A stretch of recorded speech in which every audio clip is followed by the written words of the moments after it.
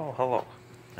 I know a lot of you have been waiting for a video like this for a while now, but here we are. I had to replace the camshaft in my spare 1.6 carbureted head because the exhaust lobe on the fourth cylinder was worn down below specifications and significantly lower than the other cam lobes on every other cylinder. So I got a new camshaft. So this is the new guy, and this is the old one. So like I said, this is a 1.6 carbureted camshaft for a North American engine, and this is a 1.6 high output or EFI camshaft for a North American CVH engine. So they're supposed to fit into each other without any issues, because the only difference between the high output engine and the normal engine is the cam. The carb is slightly different, and the high output cars have headers. Those are the only differences. A rumor is that the high output cars have different catalytic converters. I'm still looking into that. I'll know more soon.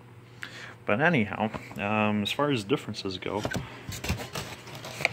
I'm not really seeing much so far. These do have a taller lift than these. I'll put down what the specifications of each should be in the description, but the old cam on the right here is supposed to have like 0.2 to 5 inches of lift, while the high output cam is supposed to have like 0.240 inches of cam lift. They didn't say anything about the duration, but I'm looking at these here, and I did measure it out. The high output cam here does have better lift, or taller lift I mean, and I'm looking it over. It also appears to have longer duration, which is good because I put this in a car. This will be adding 10 horsepower between this cam, the slightly different carb that I mentioned, and headers. So this engine will have headers, and it will have the cam, and it will have bike carbs. So we will definitely exceed that 10 extra horsepower over the non-high output cam. Anyhow, why did I get this cam? Well, I know that they're interchangeable without any issues. No roller cam in America exists for this engine yet. I'm in contact with a machine shop that might be able to convert this old one to a roller after it gets reground. So I'm looking into that. That would be terrific.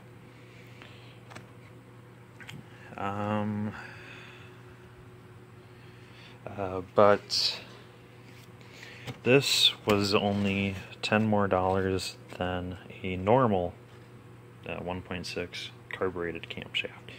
One of these new old stock off eBay was going to be about $30. One of these was going to be $40. So I thought, well, you know what, $10 for 10 more horsepower? Yeah, I can make that work. I can swing that. So I did.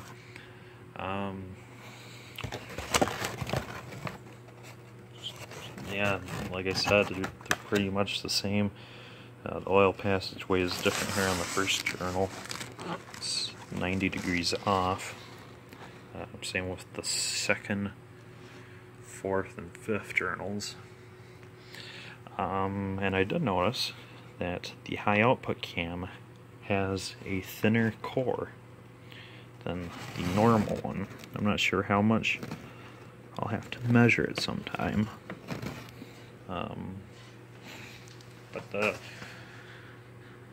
Or maybe it isn't. Maybe they're the same and just the whole base circle on every single cam is taller on one than the other. I don't know. I'll mic it out and I'll include it in the description, because any differences I find between these, I personally quite interesting. So we'll dig into that more. Fuel pump lobe, I expect those to be the same. I assume that the fuel pump will only work in a few different ways. So, you know, and the high output cam is not going to instantly rev 2 grand higher than the normal one, you know, so there's that. I'll include in the description all the numbers on these between them, as they all have different number codes on them, so I'll be sure to write those down sometime for you. Aside from that, that's about it. We'll put the new cam in. We'll get the old one reground to be as good as the new one or better. But anyways, I get that cam in this head, and we'll be pretty hot. So I love it. Can't wait to see how that goes. So just keep an eye out for further videos. Thanks, guys.